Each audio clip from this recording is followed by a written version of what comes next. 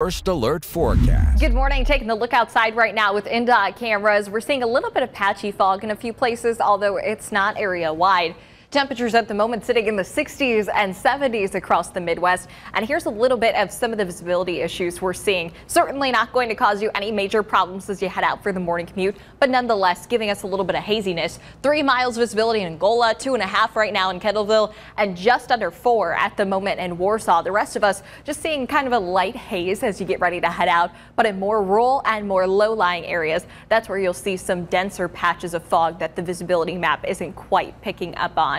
As for future track throughout the day today, we stay mostly sunny, a few passing clouds, but all in all, things look to stay relatively quiet.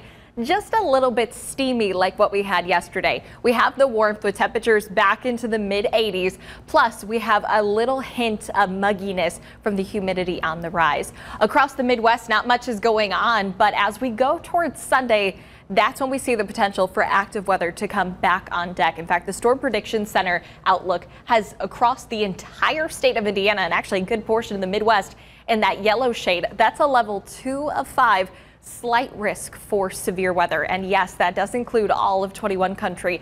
In fact, we're labeling Sunday as one to watch because of the severe weather potential. So let's break down the weekend day by day. We start out for Saturday dry in our area, but this is the beginnings of our low pressure system that will eventually bring the severe weather threat into our neck of the woods. Saturday's severe weather threat stays well off towards our west, but that low pressure system eventually evolves and matures a little bit more to lead into Sunday. We have a warm front and a cold front coming through, which will bring us the potential to see a few scattered showers or a few scattered thunderstorms during the daytime hours. But what could perhaps be more powerful is the cold front that looks to arrive closer to sundown or in the overnight hours. Here we go, advancing future track into Sunday. We start out in the morning, like I mentioned, a weak possibility to see a few stray showers or stray thunderstorms. That's not out of the question.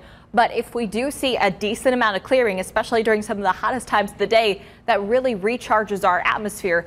Unfortunately, with the time frame where we're in, with this being early Friday morning and the storm potential being late Sunday night, our medium range models are still hour by hour getting new data in. So this is the latest that our data is coming in. But nonetheless, you can just see on the edge of your screen, that is the line of thunderstorms that could make its way into our area, likely past sundown. But again, this is more of a fluid situation. So just again, an early heads up as we get ready for the tail end of the day Sunday to have an idea, keep an update when it comes to the weather forecast and have a way to get weather alerts, especially because this looks like this could be kind of a later night sort of event. As we go into Monday, scattered rain sticks with us. Temperatures drop down into the mid 70s with breezy conditions, and we'll hold on to the milder trend with temperatures in the upper 70s to low 80s going into next week.